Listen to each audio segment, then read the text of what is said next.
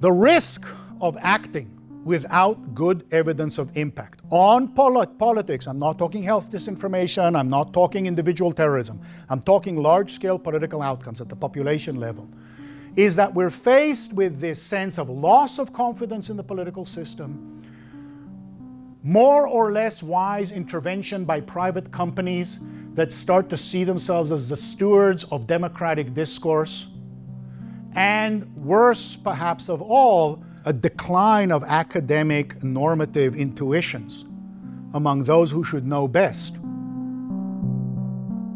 He has a vast CV. I'm not going to go through it, but I will mention two of his books. The first, the 2006 book, The Wealth of Networks, How Social Production Transforms Markets and Freedom. And the second, 2018 co-authored book, Network Propaganda, Manipulation, Disinformation, and Radicalization in American Politics. Since you urged me not to go through your CV, I'll stop there. Perfect. It's very long and impressive, and so you can go find that. There's a link on the website. Or you can skip it. Or you can skip it. It's your choice. Today, Professor Benkler's talk is titled "Don't Panic, It's Just the Collapse of Neoliberalism." So let's...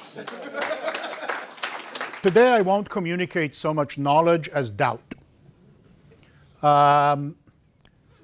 We all know 2016, Brexit, the Trump election taking over the Republican Party away from where it was for a long time before. The OED calls post-truth the word of the year in 2016. This set of stories about how fake news online is outperforming mainstream news on Facebook. We have Pizzagate. We have the point by December of 2016 where 46% of Trump voters say they believe there's some connection between the Clinton campaign and pedophilia. There's a moment of tremendous concern that out-of-control technological processes have fundamentally disabled our capacity to tell truth from fiction. And if we broadly map the threats that were the core of the discussion over the course of the following year, they mostly fell around technological issues, whether if it was Russia and it was political, then it was bots and hackers and sock puppets. If it was more commercial, then it was Facebook algorithms or Cambridge Analytica or filter bubbles. Relatively few arguments, primarily our team, focused on institutional explanations. And the result, among many others, was an explosion of research. David and Matt led us in this, many people saying we need a science of fake news. We've had a tremendous amount of both quantitative and qualitative data and research developing in trying to identify disinformation, define it, diagnose where it happens, how it moves, across the board and across a diverse set of disciplines. Our own contribution, co-authored with Rob Farris, one of my co-authors back there in the back, and Hal Roberts, was to develop or to use a system we've been developing for over a decade to analyze, in our case, 4 million stories, 2 million from the election period, 2 million from the year after, how these stories were shared, how they were linked, what sort of authority they created with each other, how they were shared on Twitter, how often they were shared on Facebook, using text analysis and qualitative analysis to try to get insight across multiple media. And this was central to us. We also connected some analysis of TV to be able to say something on the broad media ecosystem about where disinformation came from, how it flowed. But as I said, this is part of a much bigger explosion that this speaker series is obviously part of, as is the Misinformation Review that you launched not long ago. At the same time, we continue to have in the public sphere massive concern about disinformation. So I just picked a few stories from the last week, not because they're the most important, just because they were a day or two ago. We have, again, the report to Congress and the controversy with Trump over the report to Congress about Russian efforts. We have the alert to Bernie Sanders and his concern. One of the critical things that's happening is that there's broad concern about the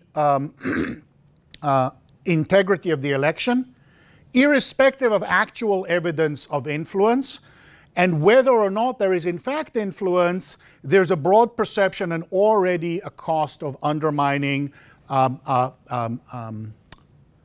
confidence in an election, which is fine if the confidence is false, and is really bad and a high cost if in fact the Russian influence isn't as important. Similarly, we just had this it's not even a study, it's an early working paper, it seems. Already it's up on the front page. Bots are shaping climate action.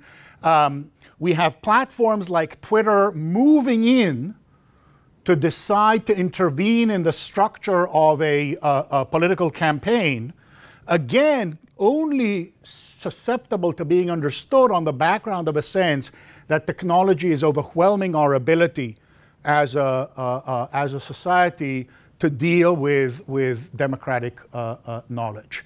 We're seeing this new leaked rollout of Twitter's efforts, and what you see the examples are, we, a private company, are going to put up stark signals, and we've heard stories here about how effective they are or not, at the individual level with a model of political understanding that we're going to do on the fly, color-coded fact-checking to politicians. We're going to show you that we're going to be neutral between both sides. We're going to have something from Kevin McCarthy, something from Bernie Sanders. To me, this is not a powerful sign. We're seeing the explosion of fear around deep fakes, even though there's a lovely little still working paper that just came around the other day from a couple of people, I think both of whom have already spoken here among the co-authors, on a group at MIT, experimentally showing that the difference between video and text in terms of its influence may not be quite as big as we think. And this translates to what really, for me, triggered this talk. If there was one event that triggered this talk for me, it was the idea of the Democratic Speaker of the House staff turning to major private platforms to take down a video which was essentially a brilliant piece of propaganda by her primary opponent. What did she do? She made a grand gesture at the end of the State of the Union to rip the speech apart. What did his team do? They took the most heart-tugging moments of the speech. A Tuskegee Airman honored, a black woman and her daughter as the daughter is receiving a scholarship to go to school, and interlace the images of those people with hair tearing up. That's fake video that we need Twitter to be able to take down, and that's already a context in which this is already the Democratic Speaker of the House, supposedly the less in the middle of the campaign. To me, this was a signal of moral panic and an autoimmune response to a genuine thing that's happening out there. By moral panic, I mean we all suddenly find something that we really believe there's some evil out there that's coming to get us all and overwhelming us. And the autoimmune response aspect to it, which is to me, in that regard, like terrorism, like the fear of crime waves that are overstated, where the response to the perceived threat is the primary vector of disease. And that's what I'm worried about. So to me, what I want to focus on today is how we assess how important the things we are afraid of really is. How bad the impact is. Because to me, these costs, undermining our sense of the integrity of our election system, undermining our ability to think straight about what counts as political hardball and what counts as illegitimate propaganda to the point that we want to bring private parties to shut it up. That to me is critical, and the science as opposed to moral side of it or normative side of it is, what are we trying to measure and who has done any work on it and what should we learn and how afraid should we be? Don't panic. So let's start to dig at a couple of these examples specifically. So Clinton pedophilia. Right, this was anatomy of a fake news scandal. Vile classified materials on Wiener's divides made Bill and Hillary on their pedophilia billionaire friends plain. Yep, Hillary has a well-documented predilection for underage girls. Where did this come from?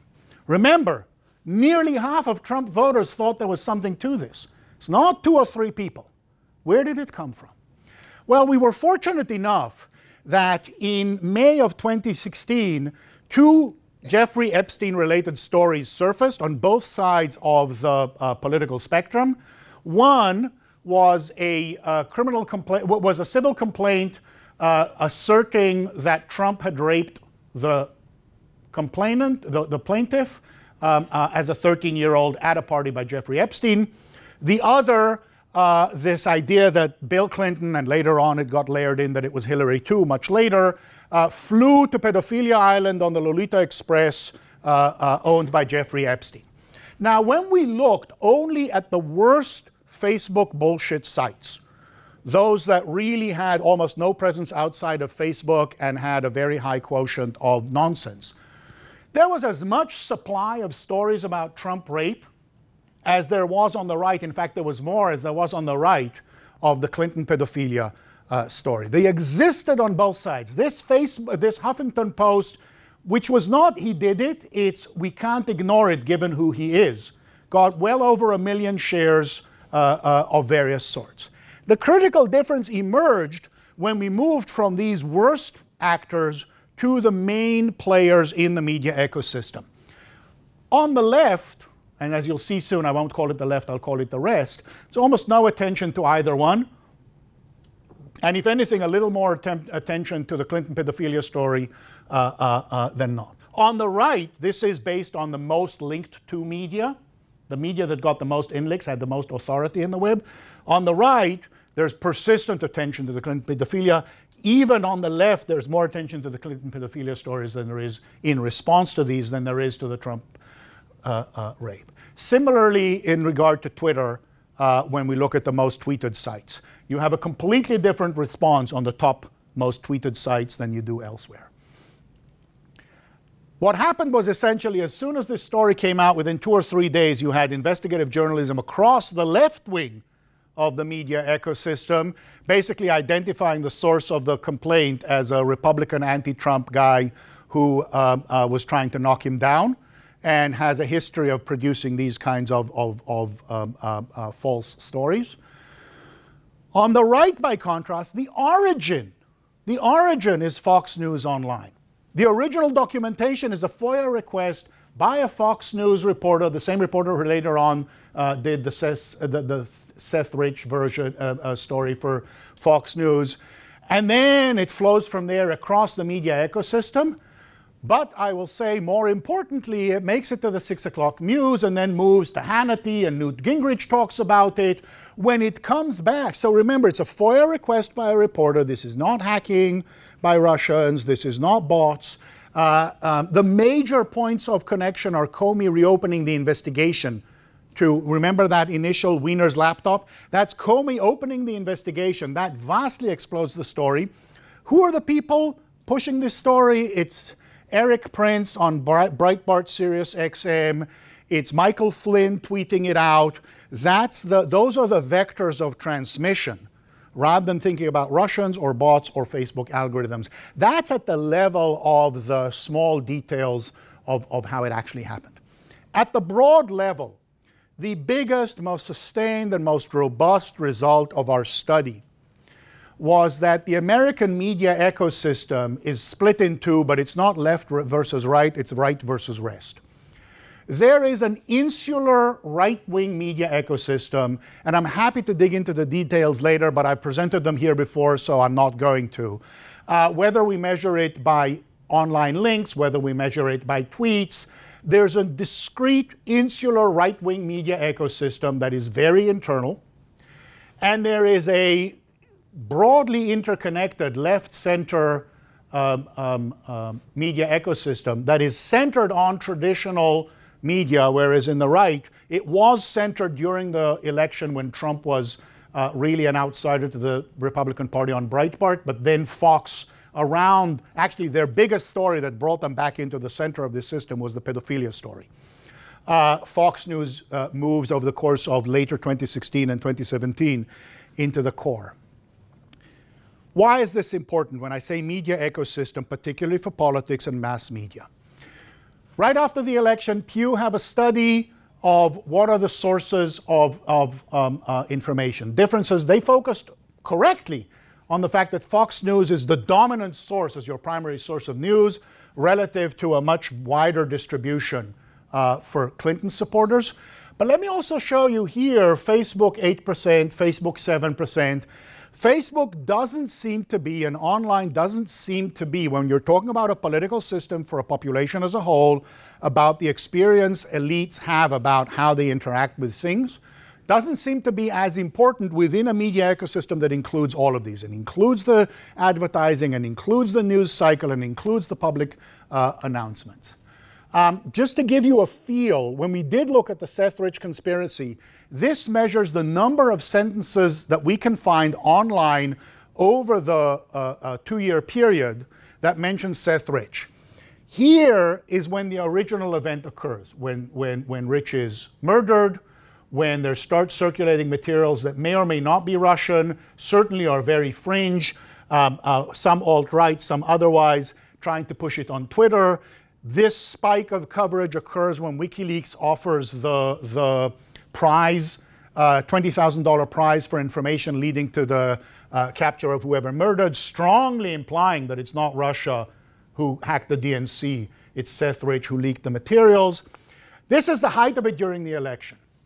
This is the number of online stories responding to Fox News, Fox and Friends, Fox DC, Fox Online, and later on Hannity and throughout the day, end up reviving the Seth Rich conspiracy, essentially as a way of diverting attention from the firing of Comey and the appointment of Mueller.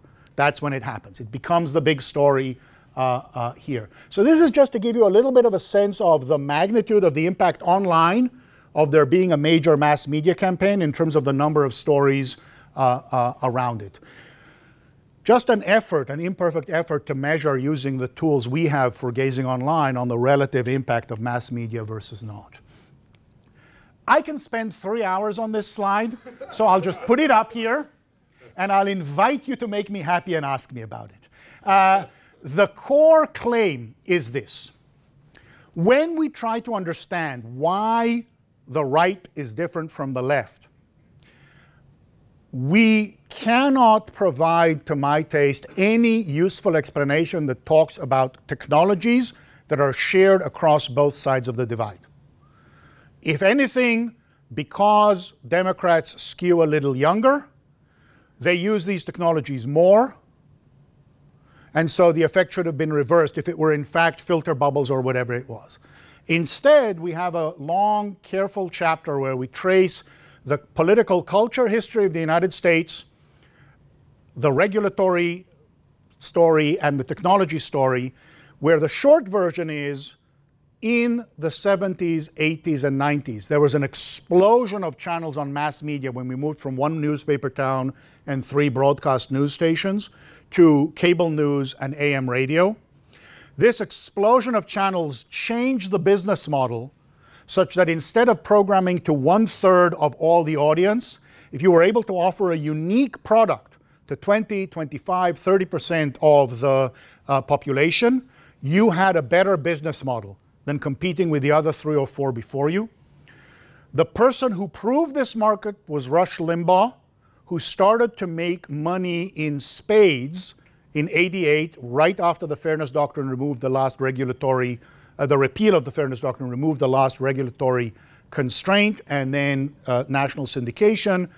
'96 Telecommunications Act allowed also for consolidation, so we got what is now iHeartRadio, what was then Clear Channel, buying Premiere, and creating coast-to-coast, morning to night, Hannity on radio, Limbaugh on radio, and then 8 years later, Fox arrives. By the time MSNBC and Air America tried to switch in the mid-2000s, the right had had 20 years to get used to the salt, fat, and sugar mix of identity confirmation. This is what essentially the outrage industry is. It gives you the stuff that gives you a quick hit quickly in terms of reaffirming your identity of us versus them. And it's very hard, as we know, to overcome that combination when we're talking about diet. There's no reason to think otherwise. By the time Breitbart comes along, there is no business model on the right where you can actually come in and provide straight news. You'll just be ignored. And so you have to play in that game. It's the only game. Then you're a politician, and you can't afford. Just ask Mitt Romney voting against Trump. You can't afford to step out of line because the entire media ecosystem is designed to police deviation from tribal identity, not deviation from the truth. And all of this precedes any of the online stuff, and is more than enough to explain it. Well, what about the Russians? Well, there is no doubt that they're trying. A couple of things that came out of our work that I'll sort of give you as examples suggest that the evidence of impact is marginal. To the extent there is an impact, it's coming through the outrage industry, picking it up and communicating it. And this is really, in some sense, the most important thing I want you to take away from Don't Panic. It's critically important not to overstate the impact of Russia, because everything we know about Russian propaganda, both how it operates internally and how they used it in their near periphery to much greater extent than us, the point is not to get across one particular position. The point is to sow confusion, uncertainty, dislocation, and the primary vector of that today is our overreaction without measurement that they actually did what they did. So that's the critical driving force. So let's look at the things we know really mattered. Email. This is September 18th. Gallup comes out with a poll that says, what do you think of when you think Clinton? What do you think of when you think Trump? And the answer is, when you think Clinton, you think email. Okay, so DNC hacks is Russians, Podesta email hacks. If that really drove the framework, that's a big impact. That's a huge impact. However, when we actually look at news coverage, notice two things. First of all, the Gallup poll comes here before the Podesta email dump.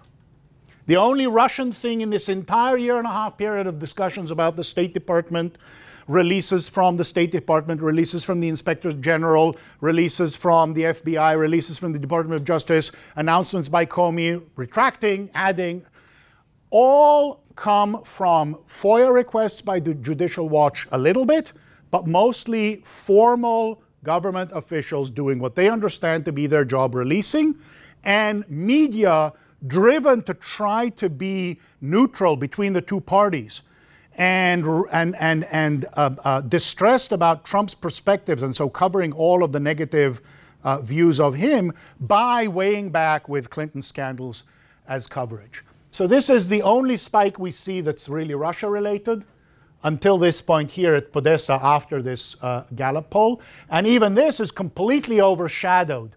At the time, first of all, there's a lot more coverage of Access Hollywood, although the timing is pretty suspicious as presumably an effort to run interference on that in terms of the Podesta email dump. And the Comey announcement of reopening the Wiener platform completely overwhelms any other topic of coverage during the election. This is a way for us to describe the top 50 mainstream sites and how they covered Clinton and Trump. And the answer is Clinton, it's almost all scandals. Trump, it's almost all issues. As Tom Patterson's group showed, it's all negative. They're equally neutrally negative about both, but they agree with Clinton, so what they have to say is scandals rather than not. Let's take another example. Here what we did was we dug into the Mueller indictment of the IRA to identify assertions about specific instances of Russian propaganda. And we tried to see, did they matter? So this is a segment in the indictment that basically says, here's a Facebook group that pushed voter fraud on these days. Here's a Twitter handle that pushed voter fraud on those days. And we looked at every single story that included terms to voter fraud in the year and a half of the prior to the election. And in fact, during these days, there are two significant bumps, one obviously more than the other. So again, if we can trace, by zooming into the timeline, if we can trace this change in the public conversation to voter fraud to the Russians, that's a big impact. That's important. Well, but the problem is that when we zoom in, and I'll do first this, then this, when we do zoom in, what do we find? We find Trump in a Reddit AMA says voter fraud is always a serious concern. That's covered as, can you believe he said this? This is terrible, horrible, no good, by the Washington Post, ABC, PBS, etc. Then 3 court opinions in Wisconsin, North Carolina, and Kansas invalidate voter suppression measures passed by Republican legislatures under the umbrella of avoiding voter fraud. That creates both outrage and a major outcry by Trump about how the courts are trying to get the election rigged. A lot of coverage throughout the media after that. And only here, after it's yesterday's mashed potatoes, does the Russian intervention come in. And as you can see. So if what's happening here is not Putin the mastermind comes and inserts into American conversation the thing that shapes our perspective on what's going on. But instead, a bunch of guys sitting in St. Petersburg are saying, ooh, there was that thing yesterday, let's post something. We cannot allow that to shape our internal policies of what it is that we do. Same thing with the bigger spike. Essentially, Trump has a big tweet that says the election is going to be tweeted. Pelosi and Reid respond and say, McConnell, Ryan, you can't not stand out. You have to support the integrity of the election. Massive spike in coverage of this controversy. On the way down, the Russians see, oh, there's a bandwagon. We do find, I want to make sure I have time for other things, so I have time. We do find, we have one example where we're reasonably confident we can say, yeah, this one came from the Russians. And that's this idea that John Podesta participated in satanic rituals. First of all, how many of you have heard of this story before? Not through a talk of mine. Okay, it wasn't completely dominant in the way that if I had asked, how many of you have heard that there was an issue with emails with Clinton? How many of you have heard? Okay, thank you. So it wasn't a dominant issue. But we were able to actually trace it very much to this post on a small blog that's a side show of somebody whose main job at the time was a Sputnik reporter. And then using a tool that Justin Clark, one of our team, developed, when we trace down to the minute level across Reddit, 4chan, Twitter, Facebook, where it comes, we see that it starts about 10 hours before that blog post on Reddit. There's some activity on the chans where we don't have complete coverage of that. Then there's the blog post. Then there's a period of moderate activity around Twitter and Facebook. There's some, the first Facebook post comes from WikiLeaks reposting this story. There's a little bit of background low-level tweeting, but no particular spikes or particular attention. And then at 8 a.m., Alex Jones comes out with a story on InfoWars. 20 minutes later, it's on Drudge. Within 3 hours, it's all across the Washington Times to Laura Ingraham. And by 11 a.m., it's on Hannity, on radio, and it's gone everywhere. So here, I say, yes, there are stories that I can say with moderate confidence originated with Russians, and if not that, then certainly got a boost from that. They are not the major framing stories, and they critically depend on legitimation and transformation by the right-wing media. Back to the point about mass media, and this is critical because it's about trust, and who gets trust and where. So we used in the book a 2014 version of this. Just last month, Pew came out with this new version, but it's almost unchanged. What do we have here? Republicans trust. This, remember, unlike this one, which I showed you earlier, which was about where they get news, this is about trust. They trust Fox News and Hannity Radio They trust Fox News, but they also trust, 33% of them also trust ABC, CBS, and NBC. If you break it down by more conservative and more moderate Republicans, more liberal and more moderate Democrats, for the conservative Republicans, it's Fox News, Hannity Radio, and Limbaugh on radio that are the three most trusted sources. And for conservatives, the most distrusted are CNN, MSNBC, the New York Times, NBC, CBS. So it's really important to understand when you're trying to understand the diffusion, that when you have a population that is sufficiently epistemically insular, that its attestation, its core source of truth is Hannity and Limbaugh on radio, alongside Fox News that includes Hannity and Tucker Carlson and Laura Ingraham all evening. You get a much higher susceptibility to tribal propaganda.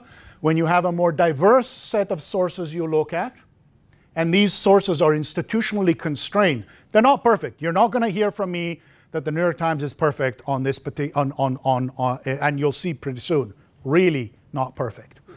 But a completely different institutional framework and market pressure. So, David, you want to say what? So what does the science tell us?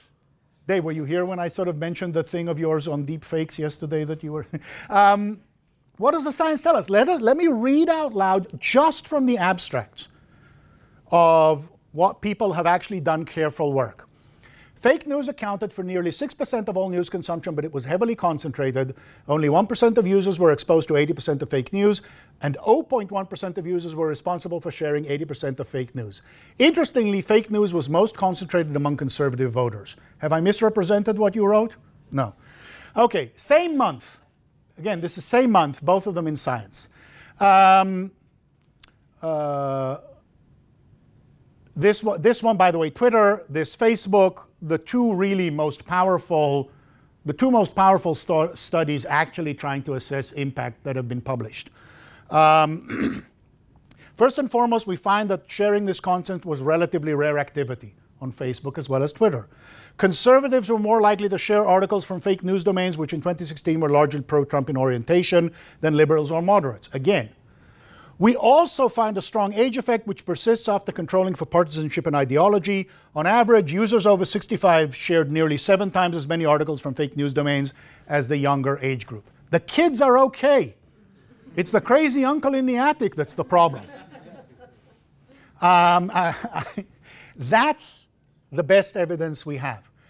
What about the Russians in particular? This piece from PNAS, again, this is assessing the impact of interaction with Internet Research Agency Twitter accounts on 6 measures of political attitudes and belief.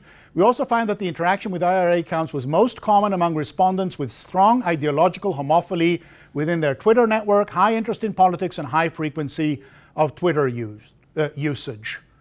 That is to say, the people who were touched by the Russians were the people whose views were already completely made up and were completely activated already. Unsurprisingly, they then conclude, together these findings suggest that Russian trolls might have failed to sow discord because they mostly interacted with those who were already highly polarized. That's the best evidence we currently have about effect. So I'd like us to focus going forward on a particular framework of effect. First of all, evidence of activity can be enormously satisfying as an academic and scientific pursuit because it is hard. Being able to tell the difference between a bot and not a bot and a Russian or not a Russian is really hard. You can do really good science work on it, but it is not evidence of impact. Individual level effects are not population level effects, and that has a difference for different kinds of concerns that we may have. And everything I've talked to up till now, in terms of the Clinton pedophilia, in terms of the emails, etc., all of that is about shifting population level beliefs, not individual positions. And question mark, I don't know that political beliefs operate in the same kind of media ecosystem as health or science. There's a lot more attention There's a lot more targeted, intentional propaganda. And so the fact that I do think we see in health and science some seriously weird epistemic communities, that doesn't mean that it's also the case for political beliefs and actions. So we need to look at individual changes in opinion for behavior. We need to look at population, average changes in opinion or behavior. Or we can come at it from the other side. See what were the top stories, frames, etc., and work back where did they come from. So what does that mean? I am not trying to tell you that individual level effects don't matter. The guy walks with a gun into Comet Pisa to self-investigate in a period where we have terrorist, racist attacks periodically is a genuinely important area of study. If you can identify how those happen, how people get radicalized, I'm not saying that's not important. That's really important. It is not evidence of 46% of Trump voters believe, etc. And neither is a single instance here or there of two groups being able to mobilize to be on the street. That's not what shaped the immigration debate. Happy to talk about what did at the larger scale from a different chapter from the book. Like I said, there are studies. The flat earthers seem, at least on interview data, to really depend on YouTube. Anti-vaxxers certainly have very strong alternative media ecosystems from which to learn. And anti-vaxxers can really affect herd immunity regionally. So this is very real. But again, we don't have, and this is why I emphasize these best of class papers assessing impact. We don't have evidence that they actually make the same difference in politics, and we have an easy explanation. The field is so flooded with mass media, with actually contested views from both sides, that the same kind of epistemic closure, the most you can say, that's an analogy, is that the entire 20 to 30% of the population that lives inside the outrage industry is the equivalent of one of these flat earther communities. But that doesn't explain the extra 15 to 20% who read and listen and watch ABC, CBS, and NBC. And they, to me, are the critical population for intervention through these mass media that they most respect. So let me, I want to make sure we have enough time for a good long conversation.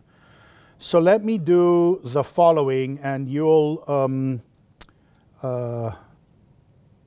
forgive me as I skim through various things that otherwise I would have spent another 45 minutes on. First, when we look at how Clinton Foundation became a topic, we do see a really brilliant propaganda move. It just has nothing to do with Russians. So what do we see? We see an initial spike of focus on Clinton Foundation in May of 2015. We see a second spike in August of 2016. Where does this come from? If you look at all stories related to the Clinton Foundation, the New York Times is the largest. If you look at the specific story, it's Uranium One. Uranium One has these two cycles. I can talk happily about what happens here when Hannity and crowd repurpose the story for purposes of hammering Mueller and McCabe and Rosenstein. But here what happens during the campaign is essentially the following story. You see here, this is the New York Times in April, May 2015. This is the New York Times again in August 2016. It's the same exact story. This is the story from April 2015. The headline on website Pravda trumpeted President Vladimir Putin's latest coup. Mouthpiece of the Kremlin, Russian nuclear energy conquers the world. But the untold story behind that story is one that involved not just the Russian president, but also a former American president and a woman who would like to be the next one. This is not an edited. This is the original flow of the lead. Paragraphs 9 and 10, the New York Times examination of the Uranium One deal is based on dozens of interviews, as well as a review of public records. Unearthed by Peter Schweitzer, a former fellow at the right-leaning Hoover Institute and author of the forthcoming book, Clinton Cash. It might have been interesting to the New York Times reader to know that at the time he was editor-at-large of Breitbart, that the publication was supported by the organization he co-founded with Steve Bannon, the Government Accountability Initiative, all of which was founded by Robert Mercer. That might have been helpful somewhere in the story. And then in paragraph 10, whether the donations played any role in the approval of the Uranium One deal is unknown. This then becomes the major legitimator for this entire right-wing system that's propagating the story, and becomes the major story for the New York Times. I'm going to skim through quickly, but essentially what happens is that Breitbart repurposes Clinton cash with specifically a Sanders supporters version that's intended to peel them off at the convention. It's released right at the Democratic National Convention. The second thing that happens is Judicial Watch, an anti-Clinton organization, through FOIA gets emails about the foundation, releases them, and then for a month these media have a ball digging into stories. I'll skim through. I can't. Emails reveal how foundation donors got access to Clinton. Blah, blah, blah. A sports executive who was a major donor to the Clinton Foundation wanted help getting a visa for a British soccer player. A Crown Prince of Bahrain, whose government gave so-and-so to Clinton charity, wanted a last-minute meeting. U2 rocker and philanthropist Bono wanted high-level broadcasting live linked to international station. In each case, according to emails released Monday from Hillary Clinton time as Secretary of State, the requests were directed to Clinton's Deputy Chief of Staff, etc. Paragraphs 17, 18, and 20. There is no indication from the emails that Abedin intervened on behalf of Casey Wasserman, the LA sports executive. What did the emails say that nonetheless justified emails reveal how foundation donors got access to Clinton? Well, it said, Abedin says, makes me nervous to get involved, but I'll ask. Abedin wrote Band in May 2009. Band responded, then don't. Band and Abedin also responded dismissively when asked if they had any idea how to help Bono get the space station transmission. No clue, they each responded. Emails reveal how foundation donors got access to Clinton. Online, have a little bit of fact-checking, orange box. I'll leave this for later. The bottom line, too many stories. High level.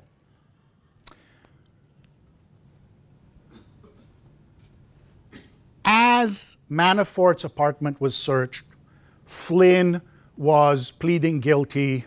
John Solomon, who had been embedded in the Hill to be able to leverage their credibility, wrote an opinion piece. The Hill called it an opinion piece. Hannity called it investigative reporting. Came out essentially with a repurposed Uranium One story. And that repurpose was, it turns out, these three lifelong Republican prosecutors helped Obama give, how did they put it on Fox and Friends? Russia got 20% of US nuke industry under Obama. We've been telling you for years journalism is dead. But they have, right? Remember, I told you, it's from 88 at least. The interesting thing that I just wanted to mention is that when we do a very scrappy version of the same thing for Biden-Ukraine, again, it's John Solomon on the Hill taking a Peter Schweitzer story and the New York Times writing this piece, which is actually better. They're being promoted by Trump and allies.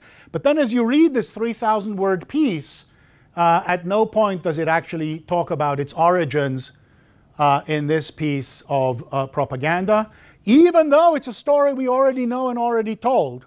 And again, what you see, both visually, you see that the New York Times becomes a major source of legitimation for the right wing, and just numerically, when you compare the right wing versus the rest of the media, you see that the John Solomon story begins the story here in the right wing media. But the New York Times has more attention from right-wing media than mainstream when the New York Times story comes out. It provides legitimation. In all of these cases, this is propaganda. It's propaganda designed to harness the credibility of the New York Times and the Washington Post to a particular political viewpoint that leverages the fact that none of these organizations have adapted to the fact that they're in the presence of an asymmetric propaganda system, and that they continue to practice neutrality very differently from journalists in countries where they know there's propaganda aimed at them. Turkish journalists, we just had this conversation at Nieman, Turkish journalists, Hungarian journalists, they understand that they're in a different game.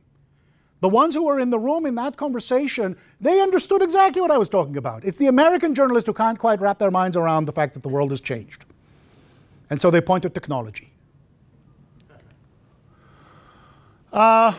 Okay, so what's neoliberalism got to do with it? First of all, it's really important to understand this is the longest series we have about trust in this case is trust in government in Washington from the General Social Survey. Massive decline in the 60s and 70s, and then a gradual long-term decline since then. And this is true if you look from 73, we have Gallup asking various institutions. It's true for Congress, for public schools, for organized religion, for the medical profession. There's a decades-long decline of trust in institutions. It's not just a right-wing phenomenon. So one anchor of it is the whole literature on rational actor model, agency capture, positive political science. There's a big armature of skepticism about government that was a part of the neoliberal revolution and the effort to remove power from the state and locate it in the market. But at the same time, when the narrators published the Federal Trade Omission, the anti-war movement, the women's movement, the civil rights movement, all understood that the oppressive structures of government, whether they were national security, whether they were a model of patriarchal firm, there was a deep rejection of both left and right of authority structures, which was correlated essentially, which then got translated, don't forget, to the me generation. But essentially what we see in the 70s is a transformation from a structure of ideology that focuses on expertise, standardization, and authority, national identity. You have the family man, the company man that plays off across these multiple systems. In news, this is Walter Cronkite and broadcast. These then are modeled on a variety of institutions, essentially Treaty of Detroit labor relations, etc., and technologies. And what we see in the transition since the 1970s is deregulation and privatization as institutional frameworks fitting the move to individualism and choice in free markets, replacing managerialism and welfarism, and a whole set of technologies coming along with that. And you have both left and right versions of this. You have a lot more respect for equal opportunity, for gender and race egalitarianism, but you also have a loss of stability and economic security. The result becomes, as we know, at least on the economic domain, the escape of the 1%, as we saw in Piketty and Saez's work. We see the stagnation of median wages. Since 1973, this is the stagnation of median income. This is Larry Mitchell's work at Economic Policy Institute, really was ahead of the game. And we know the things that we've learned from Case and Deaton, that essentially white non-Hispanic population in the US is the only population in the Western world to have seen its mortality rates rise, and that's primarily in high school educated and less working class. Doesn't mean that their health outcomes are worse than Black Americans. It does mean that the only population that there's been a change in direction.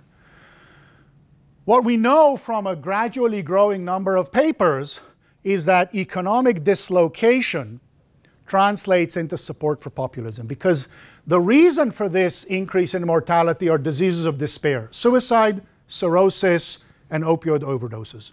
Those are the primary explanatory. People are distressed and depressed, and they cry out, and they scream, and they reject the elites that support them, and with it, the media that doesn't actually explain to them why their lives have gotten so much worse. And David Otter's work shows that exposure to trade in the US is strongly correlated with more polarized political beliefs. Jan Algan and his team show the same thing for the rise of European populism. There's a completely different story. What we're seeing now is rejection of trust in elite media sources, but it's not driven by Facebook.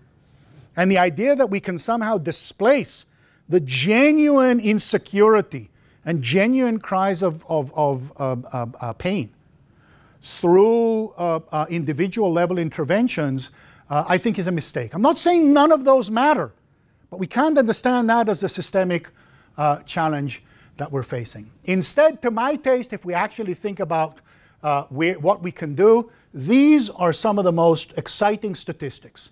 There really is overlap for enough of the population such that the population level political effects can be muted.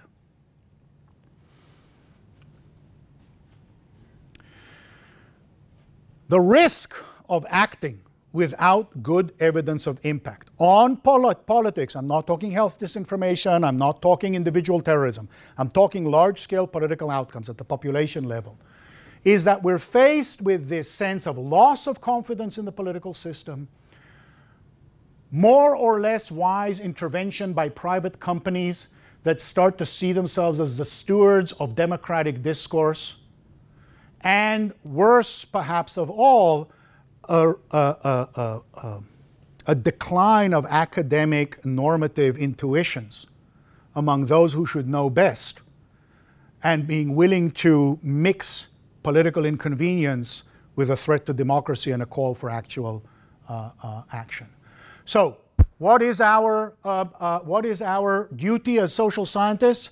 I think at this point, that's not true 2 or 3 years ago, but at this point, it's to resist the panic and insist on clear persuasive evidence, and worry that just like with terrorism, the autoimmune response can be worse than the actual threat itself. The threat is designed to induce overreaction, and the overreaction is the source of the danger. That we have to resist. I want to go out farther. Lately, I've been thinking that the last honestly elected Republican president was Eisenhower. 68, South Vietnam, the connivance of Nixon and Kissinger, 72, Watergate, 1980. Now we know from David Rockefeller's released papers that there was work in the background to hold the hostages for Reagan, which probably implicates George H.W. Bush. In 2000, the loser of the popular vote is given the presidency by the Supreme Court. We know 2016. So on that higher level, how do you deal with what you're talking about, which is the granular level? So first of all, let's not forget Chicago in 1960. It's not all one side, though, but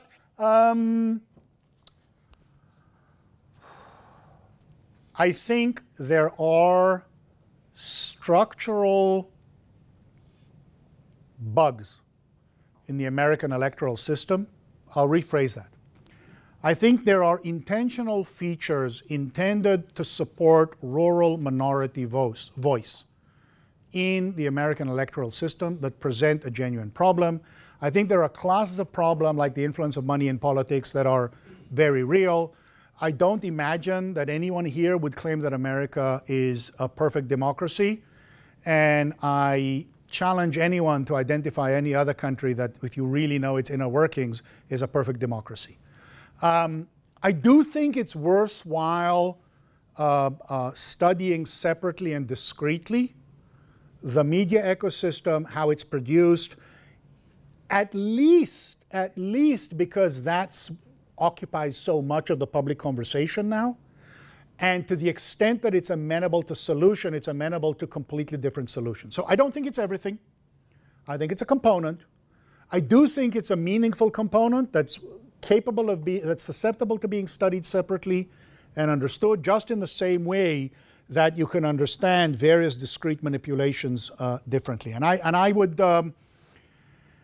We all have to get used to the fact that fallibility is everywhere.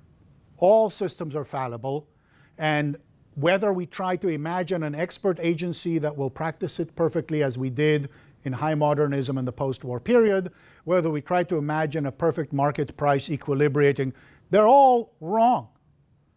All these systems are fallible. We need to understand that. We need to build for fallibilism. I agree. But one of the ways in which you do that, I think, is by defining solvable problems at the right level of generality, that you can study them correctly and try to intervene in them correctly and provide partial solutions. And that's the best I can do for this. There's a separate part of my work. I take off this hat, I put on another hat, where I'm trying to work exactly on the institutional foundations of neoliberalism and how it can play out and how it can change, which is, again, different from what you were talking about. It's about the foundation of people's economic insecurity. That's a separate set of issues that connects, as I tried to suggest to you, quite clearly, but are separable and can be studied separately and responded to separately. I think we need to. Otherwise, it's just too big. The question I have is, to what extent, I mean, your story here is very U.S. specific. Of course, the technological changes are global. The question, and the story you have here has very much to do with the particular institutional history in the U.S. and so on. But to what extent are we seeing actually similar patterns throughout the world, which would suggest that the story about that's all the U.S. stuff you've been talking about is not really, it's not really about the U.S., but it's about a global change that's occurring everywhere. I don't know empirically to what extent we see similar patterns. I mean, I think we certainly, I'll say, superficially seem to see similar things emerging elsewhere, but I can't say that rigorously. But to the extent that it's global, then it really isn't about U.S. Institutional changes. Yeah, no, I think that's obviously the right question and critically important. We have two studies, one in collaboration with colleagues at Sciences Po, one that one of our team is working on, looking at least at France and Germany. We don't find the same phenomenon. France, in general, is a relatively... France essentially is anchored on its mainstream media. There's a bit of a anti-establishment thing going, but it looks like, broadly speaking, people pay attention to their mainstream media without the same asymmetry that we find here. Germany, the AfD really is quite separate, but the rest are more or less anchored, and it's a much smaller component than it is here. Again, I'll just say about the fact that, and I haven't yet talked about India or Turkey or Hungary. I'll get there in a minute. Actually, no, I won't get there in a minute. So there's that class of issues. We also see the Sweden Democrats rising. We see even the Danish Progress Party. We obviously see Modi and Erdogan and Orban, Duterte. So there is something going on at a global level. And there's no question that the particular media of the moment is, particularly outside of, let's call it Europe and the US, is much more on these devices than on anything else. So that's a real question. For Europe, at least, A, the two countries we've looked at, we don't see similar patterns, and B, I'll rephrase that. That's not yet a finding. We haven't published it. That's an initial sense, very informal. But second, there are good studies that tie it much more to economic insecurity and instability. So Jan Algan's group that came up with the study for Europe really matched at the very local level that support for populist parties was very strongly predicted by change in level, by an increase in level of unemployment in that particular district. Algan also similarly did the piece on the yellow vests that showed that the strongest predictor, in fact the only meaningful predictor, was whether you came from a mid-sized provincial town where the butcher and the baker, the butcher or the baker closed in the last 5 years. That is to say, social decline at the mid-level, not when you were totally in the periphery and not when you were at the core. So what you're seeing, so it's entirely possible that you're seeing global level effects in response to the Great Recession that broke certain kinds that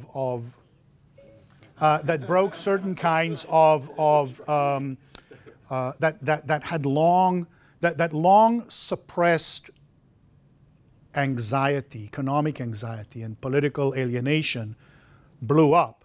And this just happens to be the way we communicate now.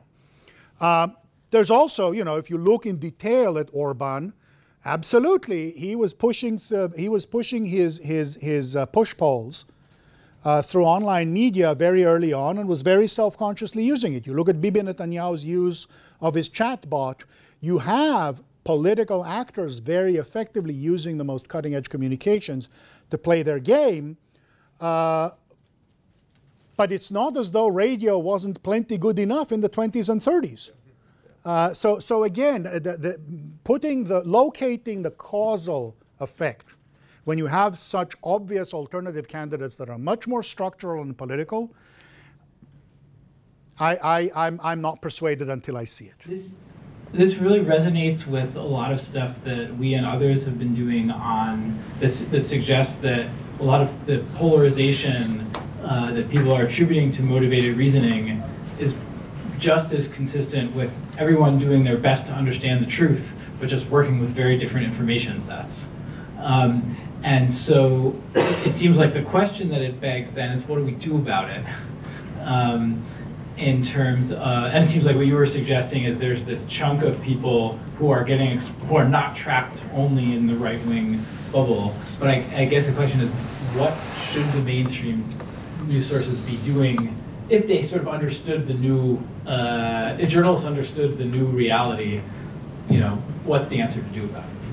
So Rob will be my witness here that as we were working on the solutions chapter, we kept bashing our heads against the wall and saying, nothing we can think of would be both effective and constitutional. At least no policy interventions. Is that fair, would you say, or a little unfair? Which is why I'm trying to focus on those elements that can happen voluntarily through well-intentioned professional activity. Notice that in some sense I've given up on the 30% who live inside the outrage media. I think that they are like the flat earthers essentially. They're just a single closed epistemic framework, but they're not enough to win, as it were. So I'll give you an example. Imagine that the New York Times story about Uranium One were headline, Steve Bannon, billionaire Robert Mercer funds effort to hit Clinton early with propaganda. And then again with Ukraine. Same model that lied about Clinton in so-and-so is now trying to go after Biden. And not detailed 3,000 words on Hunter Biden, but 3,000 words on Mercer, on how Breitbart emerged in 2014 with a big bolus of money, how Breitbart was responsible for forcing the Republican Party to focus on immigration and framing immigration in terms of Islamophobia, right? That won't get fewer reads. Yeah, that's cool. So leveraging the fact that they need eyeballs, but understanding that the story is an asymmetric propaganda, not cash flowed to Clinton foundations as uranium went to Russia. Right, and appreciating that that's not biased somehow. That's the point. That's the critical point. Understanding that neutrality in the teeth of a highly asymmetric propaganda system is complicity. Yeah. That's right. The world has changed, and you keep doing the same thing. You're not doing the same thing. I've been to lots of talks, and especially with journalists, and I always ask this question, because I'm a journalist, and I don't think there's that much change. There might be a little bit more awareness. There was a chance to talk to Jill Abramson, the former New York Times editor. I asked her up front, and then I think she didn't hear my question, but then the person who was organizing it said she heard my question, but just didn't answer it. So I think one really concrete thing is more outlets for media critique, and there's not much. I mean, I can only think of two that are mainstream, Columbia Journalism Review, maybe Neiman Labs.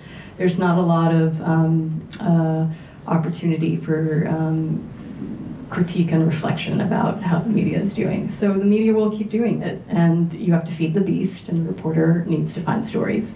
And if another outlet has the story, you have to follow and you have to chase. So there's some fundamental problems with how the industry works still.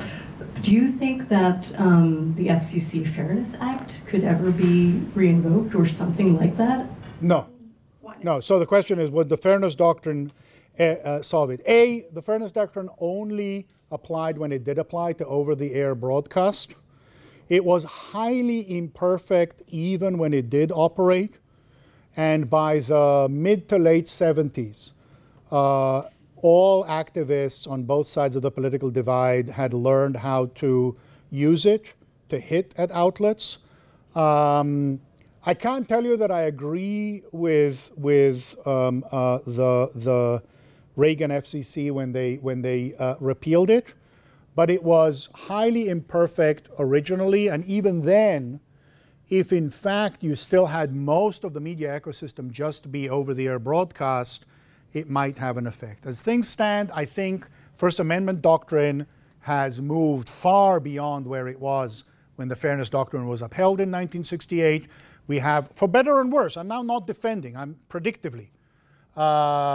There's no way it would pass a Supreme Court in the, as it is today, where the use of your property, in this case, the broadcaster, would work. Second, I don't see it at all being, even on its own logic, it couldn't be applied to cable, let alone to online. And so I just don't see it as sufficiently. So I don't think it would pass constitutional muster anymore. I don't think the horse is still in the barn, that we could close the door.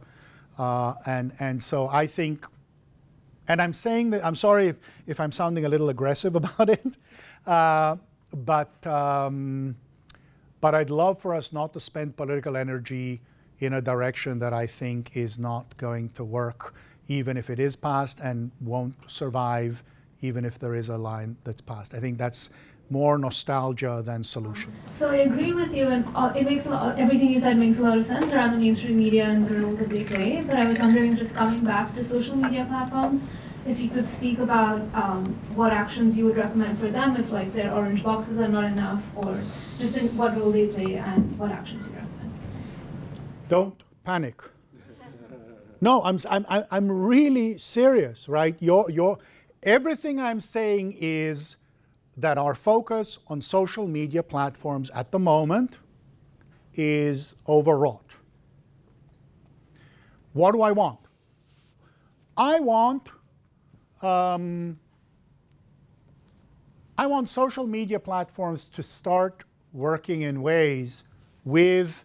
So Social Science 1 is an effort. We'll see what comes of it. We're seeing that it's extremely difficult with regard to preserving privacy.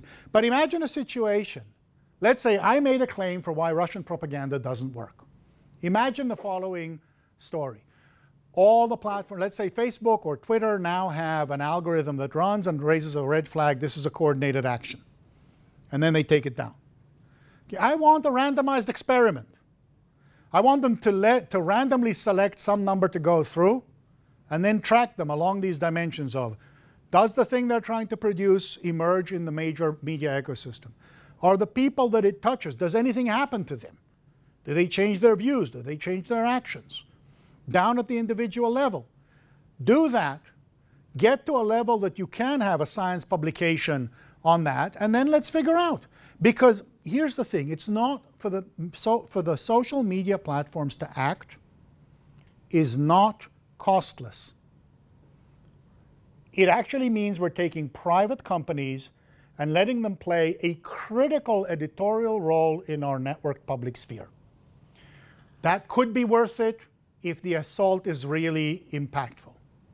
If the assault at the end of the day is just noise, and the parties who actually make a difference are perfectly constitutionally protected in doing that, I don't know that I want Facebook and Twitter to be doing something I'm not willing.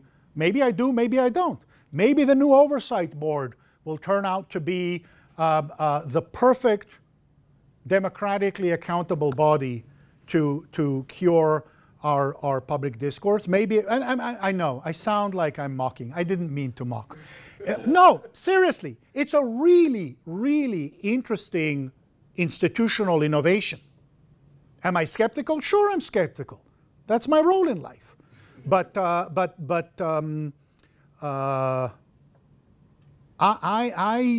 very first thing for social media platforms to do now is find ways of allowing independent investigators. And this is critical, because if all they do is do internal studies and say, nah, don't worry, we don't cause a problem, that's not going to do anything. They have to find a way, and again, Social Science 1 is an effort in that direction, but precisely because several of us have been part of it, and we know just how hard it's going to be to make this data set actually tell us most of what we want to know, that I'm cautious about that being the solution and saying we need a way for independent investigators, the same values underlying Social Science 1, independent investigators, independently funded, getting access to the data, to assess, to focus first and foremost on assessing impact that matters. That's what we need to know. This is somehow in line to the previous comment, and it's true that as a social scientist, I'm trained as a linguist and I do online discourse as part of my research. So this is somehow trying to add a bit of complexity to the whole thing. You've talked about Facebook and Twitter like this public discourse thing, but for me, a word of caution should be when we think about WhatsApp, for example, and like instant messaging applications, how all this discourses, like in the past, could be more public, they've been transferred to a more private sphere, and the role that these channels may be having to forge ideologies is actually quite crucial, especially considering this idea of trust that you mentioned before. We are witnessing like a total trust of like this vertical trust, but this level of horizontal trust is actually getting, more important. So the fact that we kind of send this kind of terrible fake news content, etc., through horizontal channels, like WhatsApp, for example, in my opinion, that's having a key role, important issue in countries such as Brazil, for example, Spain, where I come from, and all these ideas of these far-right populist parties getting to power. Stuff like WhatsApp, for example, is actually playing a massive role there. So what's your opinion on that? Like how to tackle, spaces like that when privacy, for example, is just harder to access all these messages. So any thoughts on that? So look, you made a factual assertion. WhatsApp plays a massive role in our politics. Maybe. That's certainly anecdotally what people are saying. There's some journalistic evidence. It's vastly harder to study because the networks are closed. Been one or two studies. There are real, for academic researchers who are independent enough, there are real constraints in terms of research ethics. So I think that's a very opaque part of the story. My own work from things that I do know about leads me to say, don't panic. By which I mean what? The same things you're saying now about WhatsApp were said in 2016 about Facebook and Twitter. Upon careful investigation, it turns out that the thing that formed the foundations of the superb journalism and data journalism turned out on careful scientific investigation to be big enough to take a big story and too small to have actually swayed the election. When I find a study like David's group on WhatsApp showing not 0.1% of sharing and 1%, but actually large-scale diffusion, I will accept it. As for now, dubitante. That's point one. Two, you call WhatsApp horizontal. Certainly what we know from the way the BJP used it in the last election, certainly from the way in which the Likud in Israel used Facebook Messenger in the 755 election cycles in the last 18 months. Sorry, I'm I'm a citizen of that democracy too, not only this one. Pick one. Those are all top-down, center-periphery models, not horizontal. And the attestation is, if you look at Bibi, it's the prime minister wants you to pick up the phone and call 100 friends. What are you going to say no to the prime minister? So I don't think that it's at least what we've seen from the few studies in India, Brazil, and Facebook Messenger in Israel, it's not horizontal attestation. It's circumventing the open media to do stuff that would be too embarrassing to do in closed media. And that's, again, I don't know that it's not horrible, terrible, no good in terms of effect. But I do have enough experience now with how worried we were about prior things to say, show me. From what I've read about it, seems to me that the biggest impact on the media ecosystem in the form of technology and maybe also private equity financialization is the decline of local news sources and the layoffs across news organizations. And I wonder how that contributes to this picture. Does it make it more fallible? Does it sort of create, is it sort of a different world we live in where there's like every other news source has cut their Washington bureau so much that you need to rely on the Uranium One story from the New York Times and you repost that? How has that sort of changed the system? So I don't think the effect has been at the level of national news so much because precisely as you suggest, there are enough people focusing on that and then people just syndicate. And that's been true for papers for a long time with AP and Reuters syndication. The big question is what happens to state level politics, to regional politics. And I think that's a genuine concern. I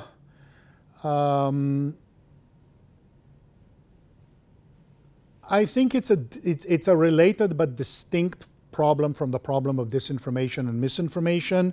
It's about just creating the information at all from a source that's feasible.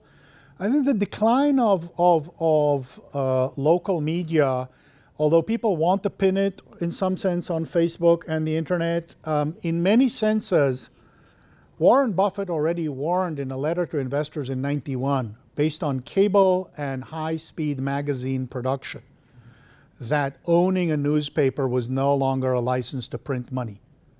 So he has a 1984 letter that says, Buffalo News, we own it, it's great. It's a license to print money. By '91, he says, not going to be so great. Mostly what happened is that they built local monopolies for distribution purposes, and monopoly is a great thing to have if you can own it.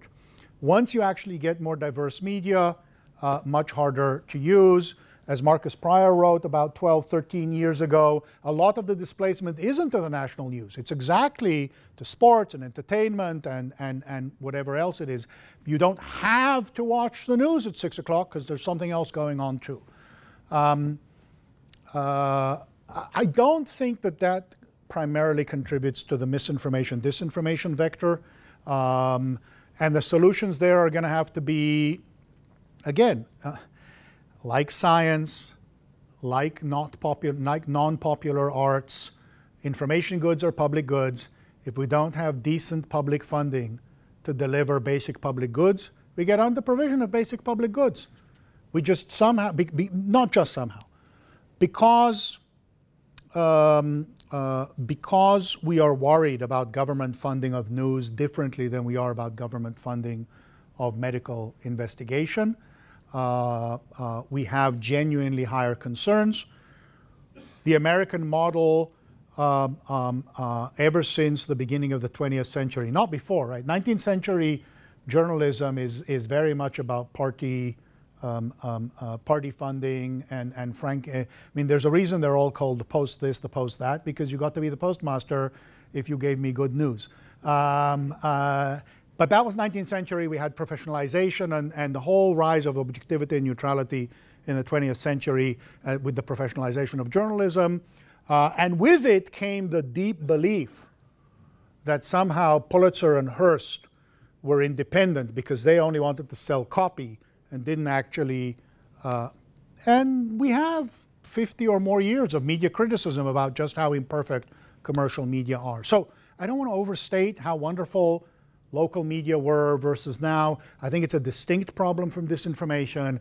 I think if it's going to be solved, we're going to have to solve it through some form of dramatic public funding increase, and I wouldn't hold my breath. We're going to have to